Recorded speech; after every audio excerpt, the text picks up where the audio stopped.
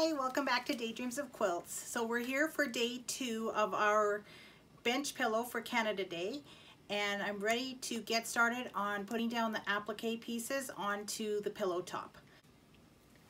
Okay, so once you've got all of your applique pieces cut out, you're going to want to carefully peel back the paper on the back so that just the shiny fusible is there, and get everything laid out on your pillow top the way you want it. And you can refer to the pattern cover right here to see where everything goes. And then once you've got everything in the right position, you're going to fuse it down with steam on your iron this time.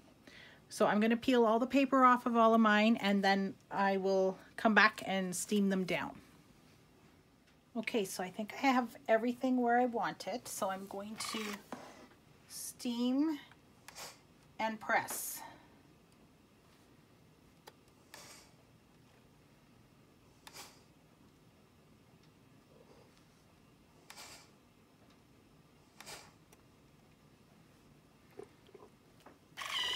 And just check your edges with your fingernails to see if they're coming up at all, and go over them again if you think you might need a little bit of extra on there. Okay, and then I'll do these little flags.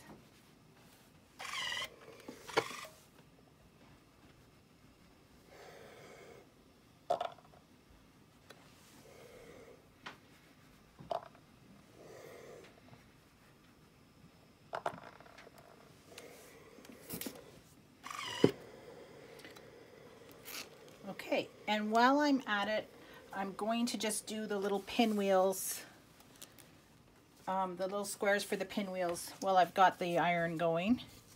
So I'll just peel the paper off the back and put these two pieces wrong sides together with that fusible in between.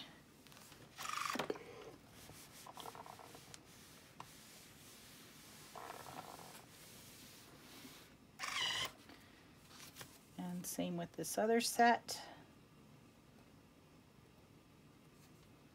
Sometimes it's tricky getting that paper going. There we go.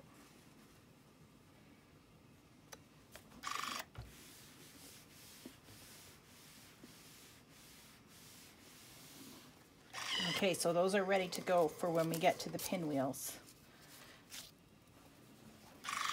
So the next thing we're going to do is get our lines traced down on here for the embroidery. Okay, so we need a water-soluble marking pen, and this one is a clover pen. Then we're going to take our pattern piece and put it underneath our fabric. And if you look at the front pattern piece, pattern photo, you can see that the words kind of go around this maple leaf here. So I'll just get that a little closer there and make sure that it's straight. And I will start tracing this.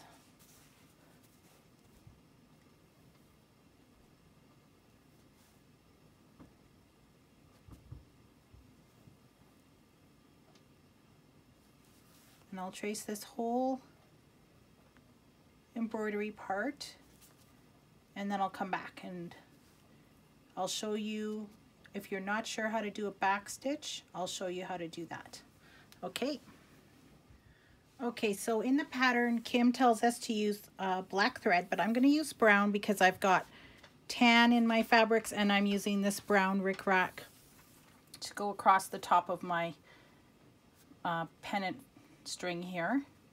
So Kim also says in the pattern to use a bit of glue to hold this in place, and I think that's a great idea. I think I'm going to do that before I go to stitch this down. But just to get started on the embroidery part of this, I've got all my words written out, traced out, and I'm just going to separate two strands off of this embroidery thread so that I've got 4 left, and I'll keep these 2 to combine with another 2 later.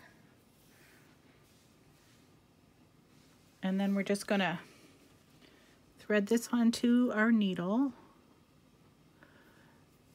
and put a little knot at the other end.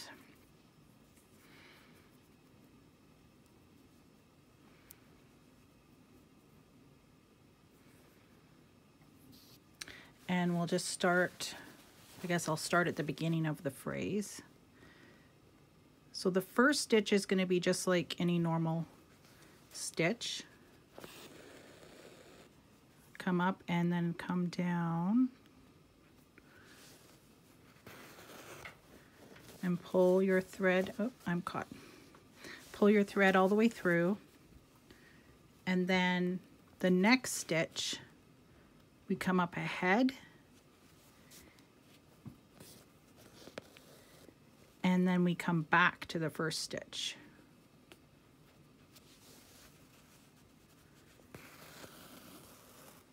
And we just keep doing that until we run out of thread. We come up ahead, and then come back down where the last stitch went down. And that's the back stitch. All it is just basically going back to the stitch you had before. This is, I think, probably the simplest embroidery stitch. So you just keep going until you have all your words filled out. So I'm going to do that. And I'm going to stitch down my brown rickrack along the top of my flags. And then we'll be ready to do our little pinwheel embellishment. Actually, no, then we will quilt it, and then we'll do our pinwheels over here. So our next video will be quilting this whole quilt top, and then adding our pinwheels with their little rickrack stems over here on this side. Okay, happy stitching!